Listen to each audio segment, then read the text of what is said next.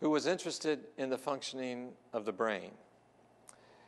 And he invented a field called experimental epistemology. Now, let me explain what that means. Epistemology, as a theory of knowledge, was primarily a philosophical activity, that it was considered a part of philosophy. And that meant that the method of investigation was reflective. You just think about how you think, and you think about how other people think. And so it was a speculative activity. McCulloch noted that thought is the result of the activity of the human brain. So he said, let's study neurophysiology. Let's study how the brain works. And that should tell us something about the nature of knowledge, the limits of knowledge, what is possible in the area of knowledge. So he wrote an article in 1943 with Walter Pitts called A Logical Calculus of the Ideas Immanent in Nervous Activity. Now let me explain what that title says. You have a network of neurons. Do you all know what a neuron looks like?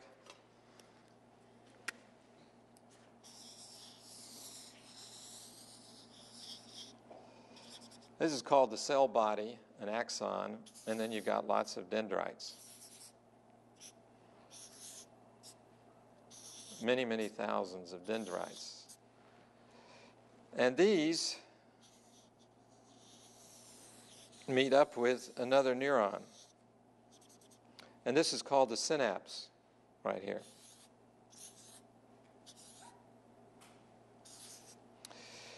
And depending on how many synapses impact on another neuron, the neuron either fires or it doesn't fire. So these synapses can be either stimulating or inhibiting. And memory occurs at the synapse. All right? That is, you have a chemical change here, which either facilitates or inhibits the stimulation of the neuron. So if you were to open up my head, you wouldn't see a room. So when I look out here, I see a room with people. It's very light. And you might think that inside my head, there's also a room with people in it. But in fact, there's not. It's dark in there. Okay? There's no room. There's no people. There's no sound. They're just bips. All right? So each one of these neurons either fires or doesn't fire. It's a frequency modulated device. These are all supposed to be not amplitude, but frequency modulated device. So if you listen to it by sticking in an electrode here, bip, bip, bip, bip, bip, bip, bip, bip, bip, bip, bip, bip, bip, bip, bip, bip, bip, bip, bip. And those bips somehow produce an image of a room. They allow you to interpret language.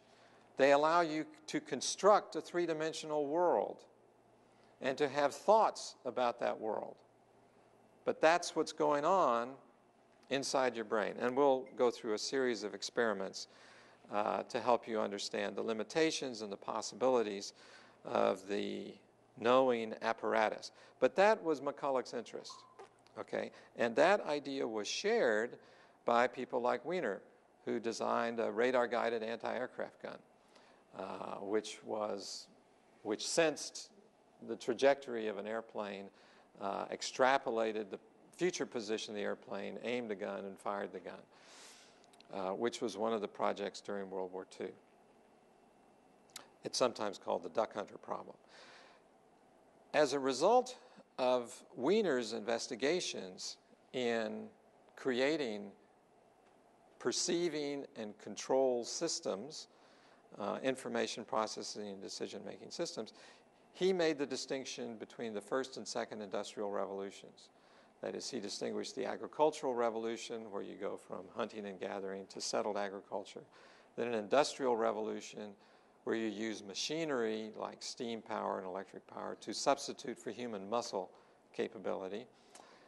And then the second industrial revolution was when you used machinery to substitute for human intellectual capability, calculating machines, computers, etc. That idea was picked up by Daniel Bell later when he talked about a post-industrial society. And he says you can measure and identify these different societies by saying if 50% of the people are engaged in agriculture, it's an agricultural society. If 50% or more are engaged in industry and manufacturing, it's an industrial society. And if 50% or more are engaged in information processing and services, it's a post-industrial society.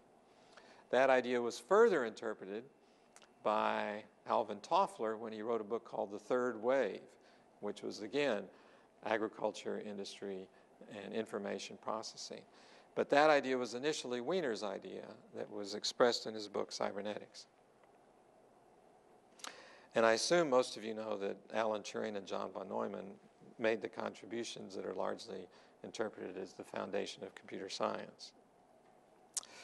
Okay, I've described to you the article by McCulloch and Pitts, A Logical Calculus of the Ideas Immanent in Nervous Activity. Let me just finish that by saying that if you have a network of neurons and they zap each other, do their thing, and the result is something we experience as an idea, that's a phenomenon in nature.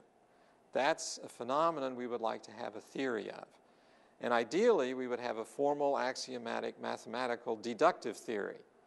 Okay, that's what he means by a logical calculus. Okay, a logical calculus of the ideas immanent in nervous activity. That article was published in 1943.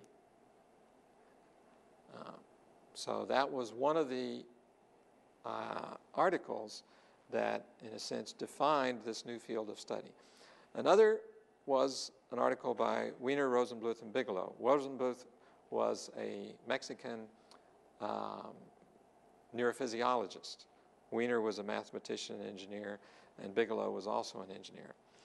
And their title, Behavior, Purpose, and Teleology, is an explanation of their thinking. So let's say you observe behavior and you attribute purpose to it. That is your interpretation of behavior. This behavior is purposeful. Then you want to explain the purposeful behavior. Well, teleology is an explanation of goal-directed behavior.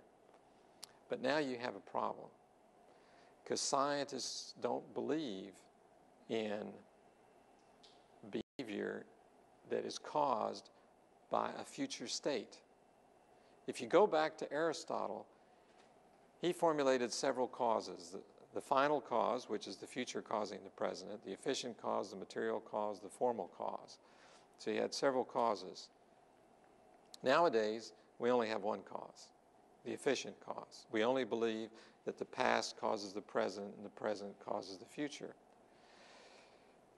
So if you only believe in the efficient cause, A causes B, causes C, causes D, how do you explain goal-directed behavior? That was the problem that Wiener dealt with. Say, we observe behavior which looks purposeful. If you ask a human why they do something, they say, well, I did this in order to do that.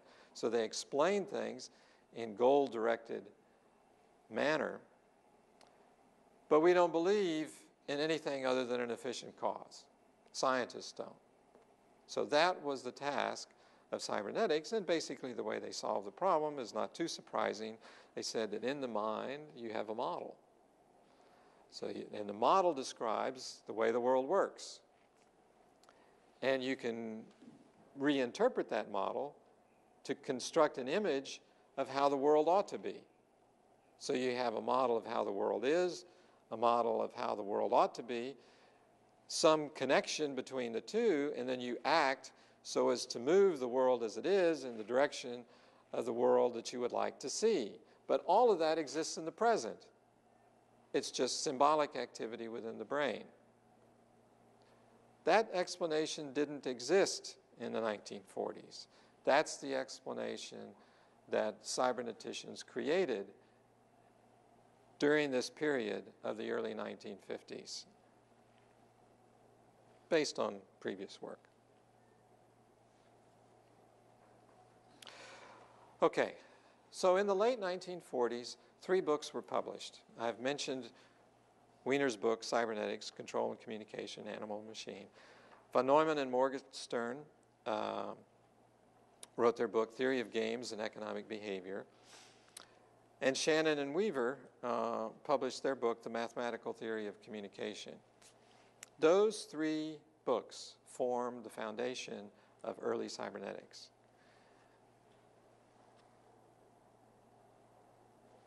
Now let me just say a little bit about them. You're probably familiar with the Shannon and Weaver diagram, Shannon's diagram, where you have input, output, feedback, and some noise that comes in. It's a very well-known diagram. In the idea of cybernetics, you have an organism and an environment. And these interact. There's your circular causality. Here's some more circular causality. Game theory is very, very similar. It says you have player A and player B.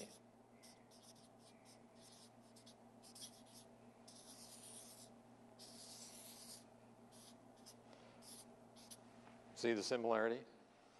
Okay, so the underlying idea is very, very similar in game theory and cybernetics and in communication theory. But all of them involve circularity. Also in the 1950s, the early 1950s, the first commercial computers became available. Let me just say something else. The guys that wrote the first articles on cybernetics were building their own equipment. In other words, if you wanted a computer, you built it on your kitchen table. Ross Ashby did this. It led to conflicts on the home front. They didn't have computers in the 1940s except what were constructed. Now, there were the big computers in Britain that were used to decode the Enigma messages. This was not well known for a long time, but they've made a series of movies about it now. The British were decoding the messages of the German High Command during World War II. So you can imagine if you have a game that's a world war, and one side can read the messages of the other side, who's going to win? It was an extraordinary advantage, which led to the National Security Agency, the budget for the CIA, etc.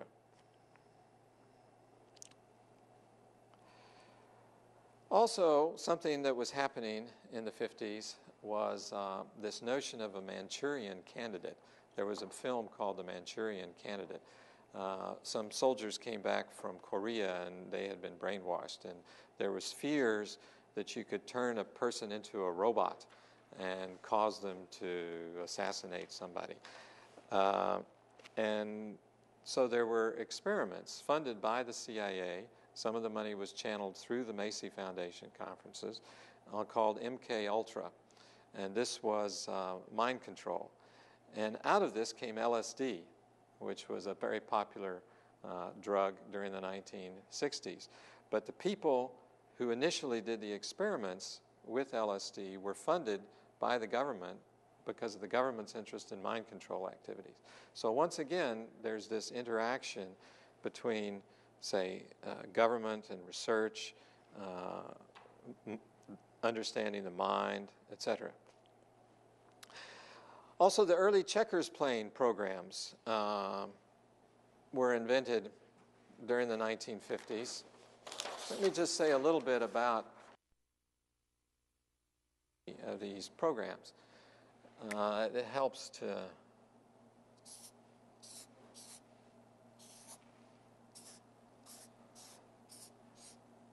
I'm limited by my ability to present alternatives on the board. But imagine a tree structure where you have a set of choices and your opponent has a set of choices. If you want the machine to learn, the way that it was conceived was just let it try everything. And every time